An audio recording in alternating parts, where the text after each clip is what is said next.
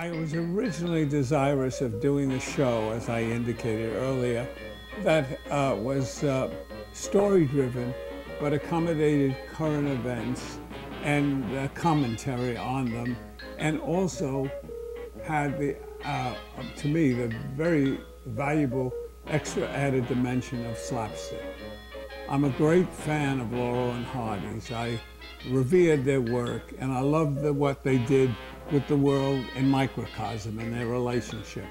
And so all these elements fused in a story of a working couple and a best friend who was also a fellow worker.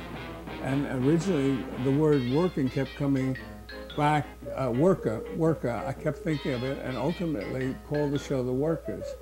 But it was eventually changed to I'm Dickens, Fenster, mainly because people at that time, executives were nervous about a show called The Workers, especially if it went in syndication and became The Daily Workers, because that was, as you know, the communist newspaper.